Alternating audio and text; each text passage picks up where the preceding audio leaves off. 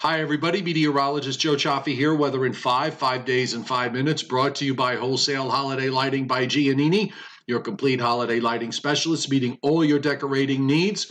We are 2 months from Christmas, folks, so this is the time. If you want to get your home decorated, or maybe you want to do this as a business, or maybe this is already your business, give them a call at 631-957-5106. They're at 162 Ocean Avenue in Lindenhurst, New York on Long Island, and the website is liholidaylighting.com.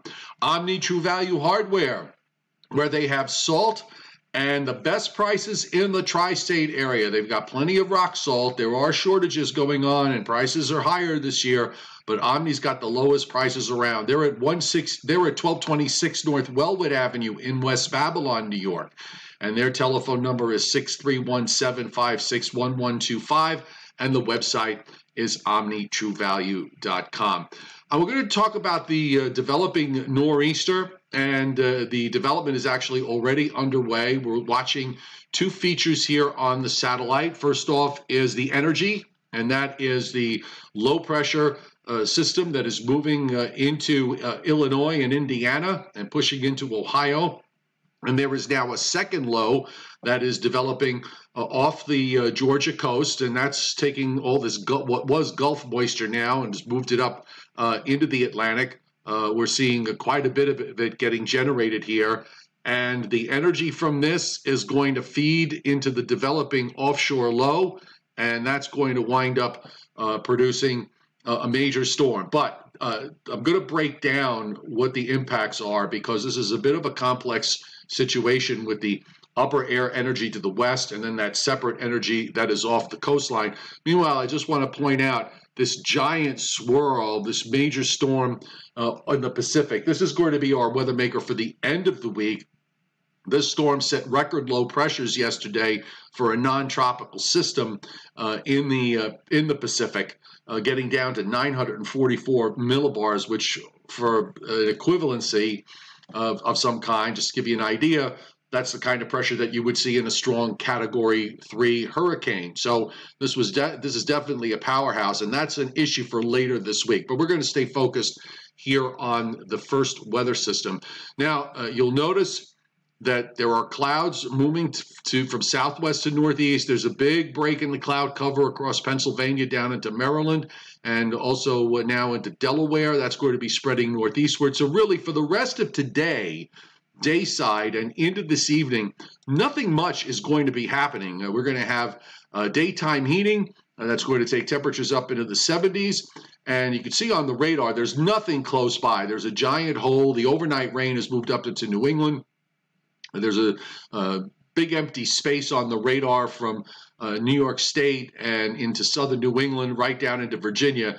Then you've got the rain along and off the North Carolina coast with the developing coastal low. And then we've got the showers and thunderstorms that are starting to fire up in parts of Ohio, eastern Ohio and eastern Kentucky, back to some rain and some heavy rain and thunderstorms back in southern Michigan. It's got that comma-shaped look on the radar. So that's telling you that we've got a very strong area of energy that is moving to the east. So let's focus on the new NAM run. Well, okay, before we do that, why don't we just look at the surface map at the moment.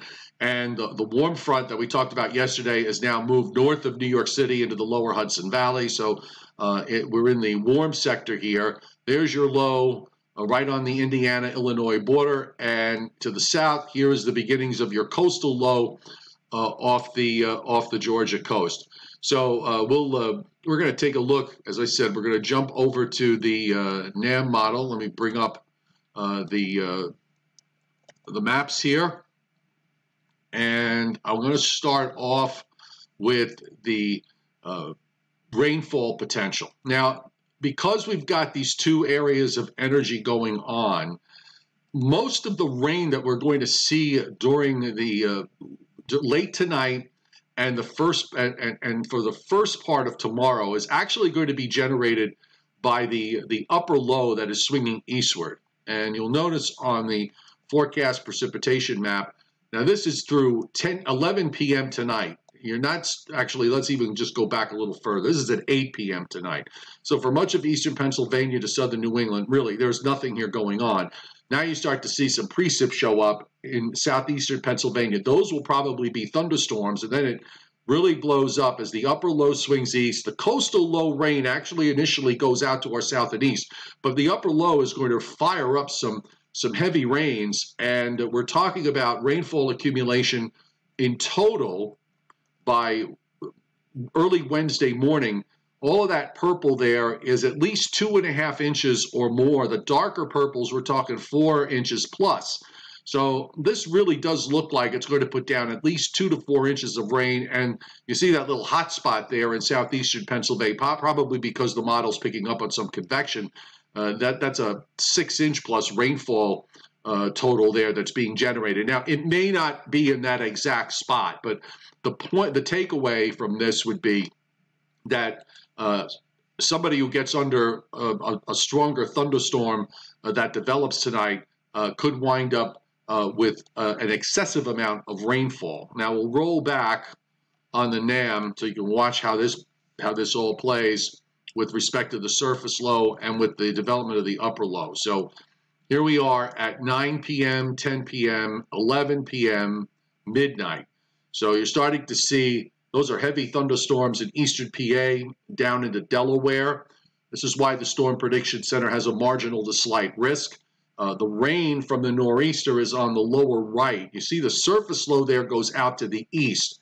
So at least initially, all the rains that we'll see here later tonight and during the day on Tuesday are going to be more from the upper low. And in fact, a little surface low there forms right along the New Jersey coast from that upper low. The tightest pressure gradient with this will come when the coastal low swings back westward. That's going to happen later Tuesday afternoon into Tuesday night. That's going to bring the strongest winds over southeastern New England and over eastern Long Island. Those areas, I think, are going to see some gusts of 50 miles an hour or more. But further west, and particularly once you get away from the coastline, the wind is going to be less of a problem. Yes, it's going to be breezy to occasionally windy. Yes, there could be some odd gusts in some heavier thunderstorms. Certainly, you could see gusts of 30 or 40 miles an hour as those thunderstorms fire up. But in terms of a steady wind, a steady sustained wind, I think the strongest of those winds will be to the east. So just bear that in mind. Now, here we are Wednesday morning. The low is starting to move, making that full loop, starts to pull away. We'll see some marginal improvement in the weather for Wednesday into Thursday. Thursday could wind up being like Wednesday. I think we're going to have a problem with clouds all day. Thursday will probably maybe clear out a little bit Wednesday night, perhaps start with some sun on Thursday before clouds start rolling in. And now you start to see that next storm system, that Pacific storm that is moving inland today and tonight, that low, I'm going to just run it back. You can see that low starts to come out of Louisiana, running into the Tennessee Valley. It's a little bit of a different setup here because the block that is forcing this first storm to go out underneath us will eventually be breaking down late this week. So that's going to cause this next storm to redevelop in the central Appalachians rather than offshore. That creates a strong southeast flow. This is Friday morning, and we're going to get into some heavier rains and thunderstorms Friday afternoon into Friday night, and there probably will be strong gusty winds with that from the southeast.